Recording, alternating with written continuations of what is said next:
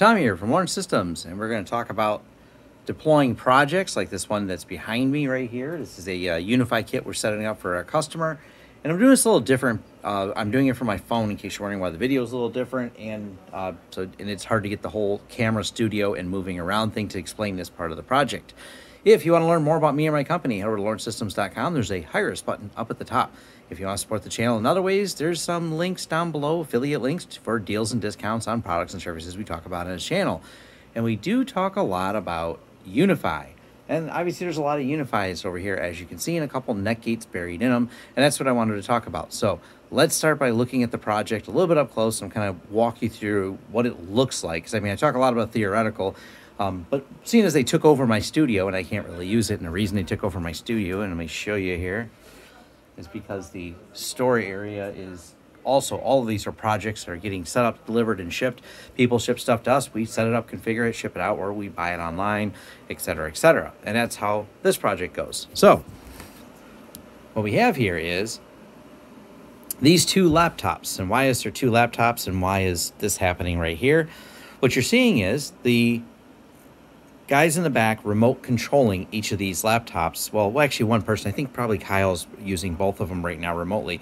What he's doing is each one of these is on a separate network. So this goes to one location, this goes to another location, and this is one for our lab. This is a pfSense. I'm going to draw this out in a diagram in a second here.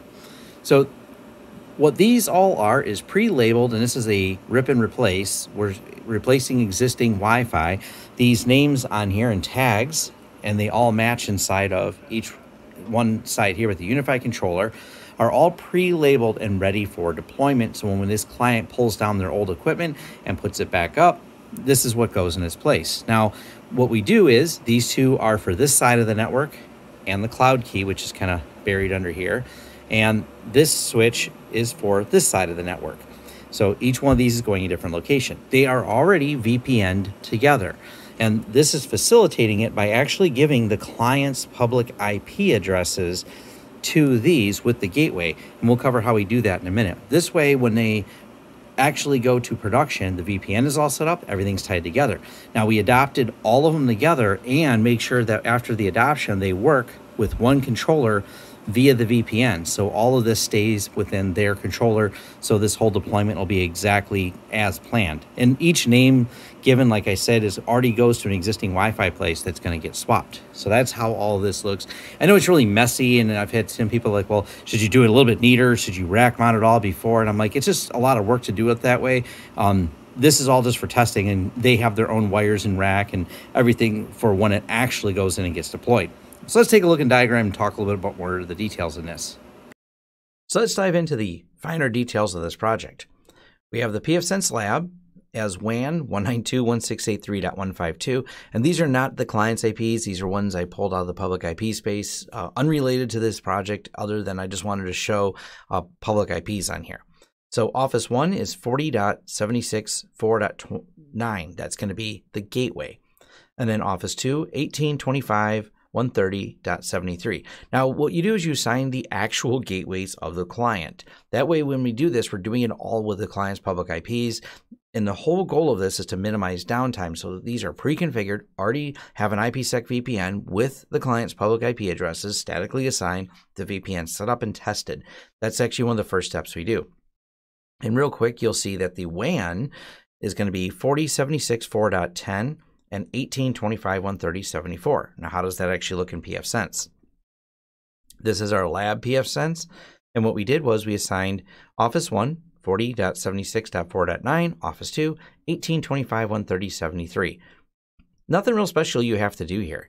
You just go in and assign the gateway address to, in this case, the lab pfSense. We make it a /29 because that is what they have. And the same thing goes again on the other side. Then we statically assign the WAN addresses on the XG-7100s. Our lab one happens to be an SG-5100, if you noticed that in the video.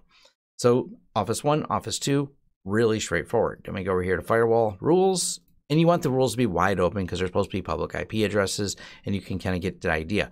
Now, Office 1, Office 2, you can see there was a lot of data being pushed across here. You just leave the rules wide open. This also affords you the opportunity to do some traffic tracing if you're stuck and having problems. This is another advantage of using a pfSense in the lab as the head end of this, because, well, I can just run any of the diagnostics and look at the state tables, etc., and see any traffic going across if I'm having trouble troubleshooting the VPNs and I want to get, really into the data. But it doesn't require any switches in between. We've directly plugged in each one of these to the different ports on here. So this is going to be port IX2, and I believe the other one is port IX3. So we just plugged these directly into the two XG-7100s. Going further down, we copied the LAN settings, which is easy enough from the existing equipment the client had. And like I said, once we rip and replace all this, the only thing we have to do is just drop it in. Well, or the thing that had to be done, because this is past tense now, was drop these in and just turn them on and work. Because once we have the VPNs established, the LANs established, then we started adding the UniFi switches, and then we added the UniFi Gen 2 Cloud Key, kind of all at once, I should say. Then you start adopting everything together. Now, we did this site first, we did Office 1 first, and then we did Office 2. The reason we did it this way was we wanted to make sure we could adopt the devices on this side of the network. That way, if in the future they added more, we would know that the adoption process worked, but you just have to change the set and form URL to match the Gen 2 Cloud Key, and it will adopt across the IPsec VPN. No big deal to do that. And you want to make sure that you can push firmware back and forth, that there's no weird issues that you run into or hiccups. And by building this all out and plugging all the devices in prior to delivery, all the AC pros in and all the AC pros in on both sides, and doing the full adoption and then leaving it up and running for a couple of days, we can now see the entire network working. The only thing you don't really have is a true load test, because obviously they're going to have a lot more users and we can simulate easily connected to the Wi-Fi here in our office. But at least we've done so much of the legwork that when we do the swap and replace and you drop these in at the same time, I believe the client already deployed them and has them set up, because this was a client deployed side, not a Lawrence Systems one. We just did all the design and prep work. I believe they got these all plugged in. They haven't called us yet, so I'll assume it's all up and running.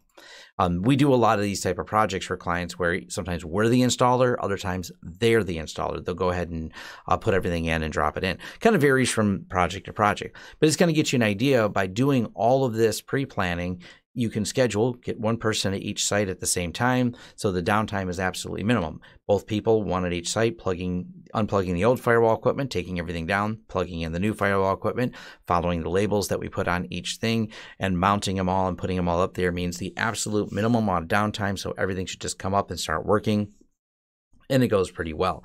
So this is kind of like an overview of these projects. Like I said, we do a lot more of them. I want to show this little part of it because some people seem confused about how to assign those public IP addresses when you're setting up a lab, but it's actually really, really easy to do. I mean, I'm doing with pfSense. Yes, you can probably do this with a handful of other devices as well. I know it works fine in pfSense though. And obviously we use a lot of it. So that's one of the reasons it's, our choice of in-house lab testing and lab building that is for building client projects. This is one of the reasons I think it's so important to have such an extensive lab setup. Is if you're not doing these deployments, you end up doing all this work on site at the client, and if you run into a weird hiccup, a weird problem, and you didn't thoroughly test this, especially with the level of all the rules that need to be written and everything else, well, you can run into this problem. So the other advantage here is we can test all the rules ahead of time. We can test all the VPNs. And matter of fact, they actually have a few more networks I didn't list out here, a guest network and a couple others, and they wanted some pretty unique settings. Well, not really unique, but just different settings more than basic in there. So we got a chance to test all those settings. We can test all the firewall rules, because with your lab, you can actually go in through and do all the port checking and make sure it gets to anything behind there that they need to get to as well. So hopefully this makes a little bit of sense and helps you with your project planning as well. Or if you're looking to have a project like this planned out, this is something that we do, whether we're deploying it or in the case of just being us the labor on the inside to do all the pre-deployment documentation and create this so people know how to set it up and plug it in. These are services that we do offer. All right, and thanks. And thank you for making it to the end of the video. If you like this video, please give it a thumbs up. If you'd like to see more content from the channel, hit the subscribe button and hit the bell icon if you'd like YouTube to notify you when new videos come out. If you'd like to hire us, head over to lawrencesystems.com, fill out our contact page, and let us know what we can help you with and what projects you'd like us to work together on. If you want to carry on the discussion, head over to forums.lawrencesystems.com, where we can carry on the discussion about this video, other videos, or other tech topics in general. Even suggestions for new videos, they're accepted right there on our forums, which are free. Also, if you'd like to help the channel out in other ways, head over to our affiliate page. We have a lot of great tech offers for you. And once again, thanks for watching, and see you next time.